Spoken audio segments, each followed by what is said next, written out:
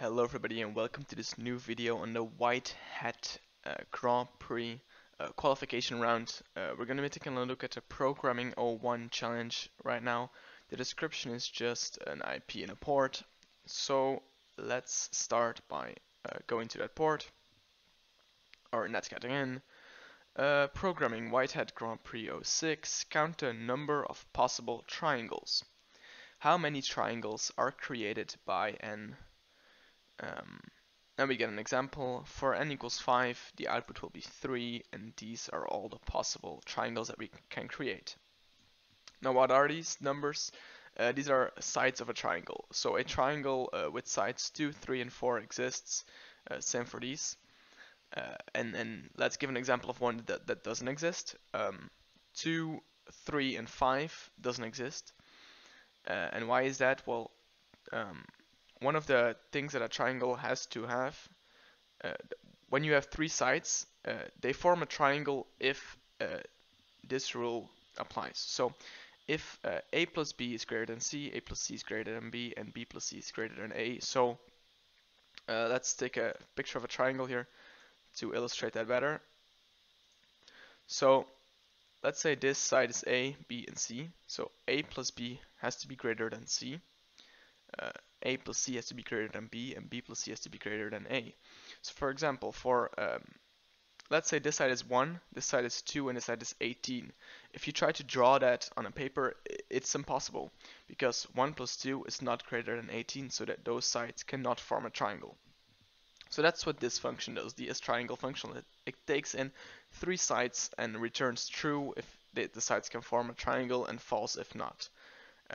So then this function I wrote here is pretty much for a given n, it's going to loop through all the combinations for that n. So if n is 5, it's going to loop through combinations 1, 2, 3, 2, 3, 4, 4, 3, 4,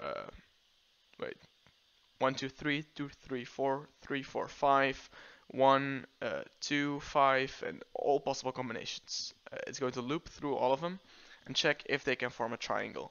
If they can form a triangle, we are going to add 1 to the count. Now, just from looking at this function, it's pretty clear what the problem is. For a n, a very high n, the combinations here are going to be immensely big. So we're going to have trillions of combinations for an n that's like 100,000 or something like that. So that's not feasible to run through. And this script that we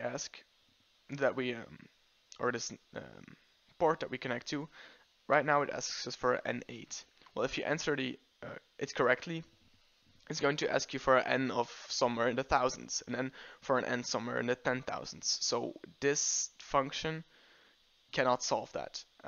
So what did I do? I had to find some kind of way that I could improve the performance.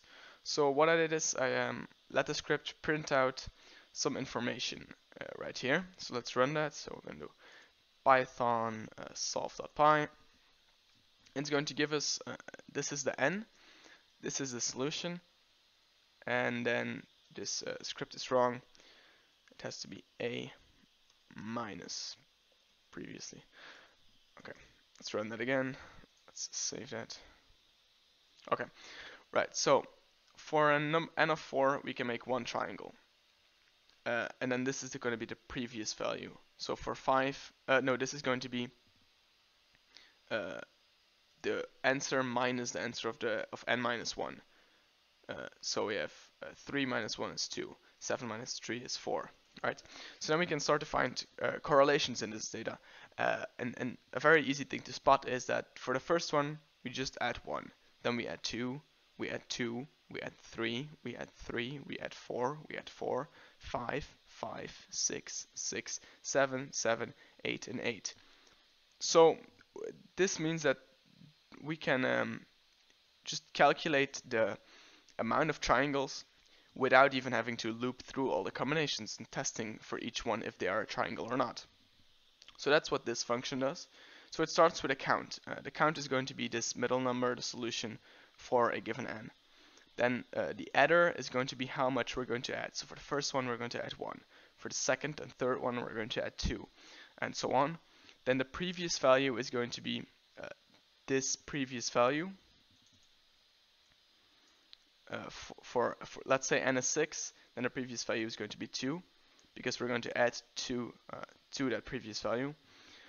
And then we have a switch, and the switch is pretty much going to, every time we add, it's going to be decreased by 1, and when it reaches 0, we know, okay, we have to add 1 to that number we're adding, if that makes sense. So that's pretty much what this code does. And it's way more efficient, because for it's only going to loop through, it's only going to loop n times, whereas this was going to loop way more times. So for an n of 10,000, it's going to make 10,000 loops, whereas this one would make millions of loops, and that's just a guess, right? So let's actually let that run run on the server. So I wrote this code with bonlib,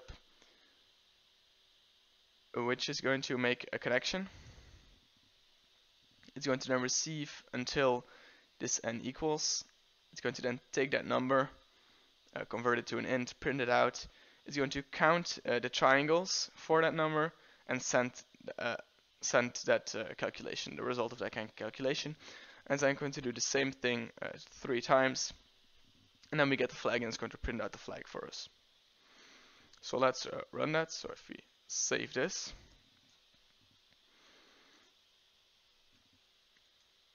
and run that, it's going to make a connection for us and start sending stuff. So okay, it makes the connection. First, and we get a 7. We send the answer. We get well done. Let's accelerate. And now we are asked for an n of 3333. We sent the answer. Now it says create the last challenge. N equals 222,222. No, 222,222. Numbers are difficult.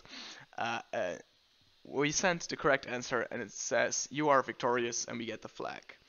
Now, if you had issues with submitting flags in the CTF, that's because you had to convert the flag part here to SHA-1. So I'm quickly going to show you how to do that as well. So we're going to take our flag. We're going to at first I was echoing it, but echo adds a null character at the end, which means our SHA-1 sum is going to be wrong. So we have to do a printf of our flag, and we're going to pipe that into SHA-1 sum. Once we execute that, we get our SHA-1 sum, and as you can see here, this is going to be the flag at the end. So thank you all for watching, and I'll hope to see you in another one.